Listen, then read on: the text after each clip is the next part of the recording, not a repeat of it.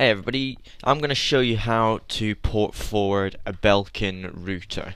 Now this should be the same for most Belkin routers. They try and keep the software the same, but on some older machines you might notice a little bit of a difference. Okay, now I've got one of Belkin's newest routers, the dual band N600 router. Very nice, very sleek in design. Before that I had an N150, which was probably about 5, maybe 6 years old.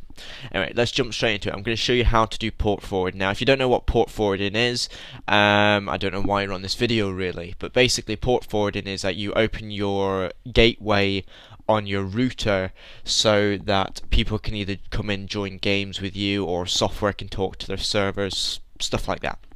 But anyway, on Belkin, the easiest way to get into it is if you go to a web browser, go up to your address bar, and this is the same for every single Belkin. You want to go 192.168.2.1. That's the gateway to your router.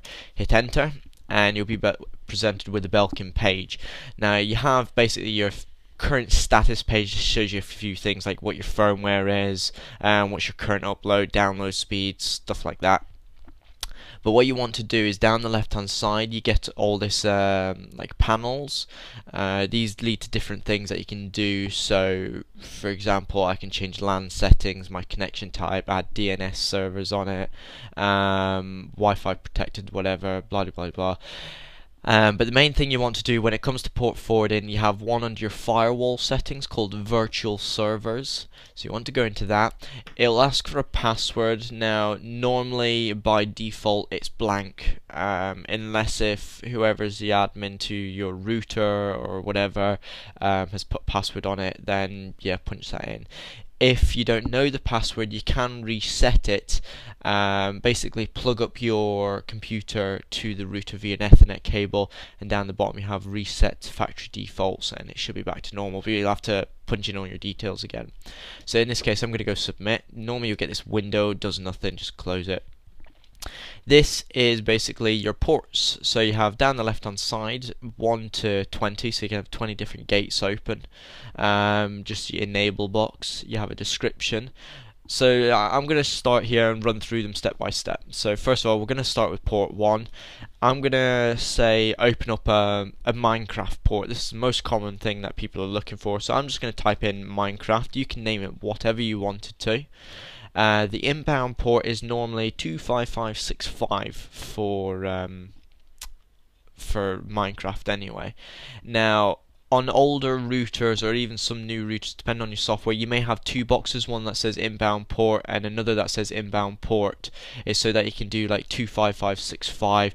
The next port you could say it's going to be 25566, just so you get those two ports together. If you've just got the one port, you can leave it as that, or if you're doing multiple ports you can go dash, and I want that to go all the way up to 30,000 is the port. So anything between 25565 and 30,000 is basically going to be open for Minecraft. But in this case, because I know it's just 25565, I'm going to leave it as that. What you can do in this next bit is type. There's two types of gateways to open. Most manufacturers will tell you what type it'll need to be, if it's going to be TCP or UDP. If I remember right, I think Minecraft is TCP, but if you're ever unsure you could always leave it as both on that side of things. Actually it might be worthwhile just leaving it as both, unless if you have ports that are going to be the same across the board. Next thing, your private IP address. Now when I first started out I thought it was just a random number you punched in here, but it's not. It's the actual IP of your computer where you're going to be hosting things.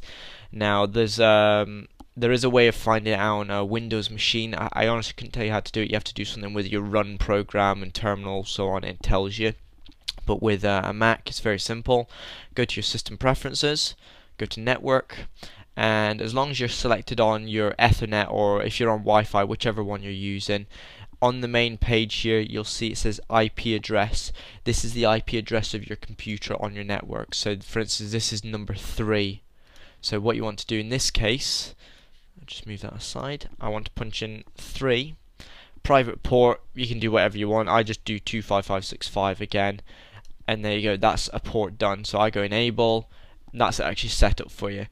to actually get it applied, just go down the bottom and go apply changes. Now I'm not going to do it because whenever you do add or apply changes, it does restart your router, so bear that in mind. If someone's using the system on your network, wait until they're finished, because it will restart your router and change your IP if you're on a dynamic IP system. Okay, so it was very straightforward. It's very simple to do.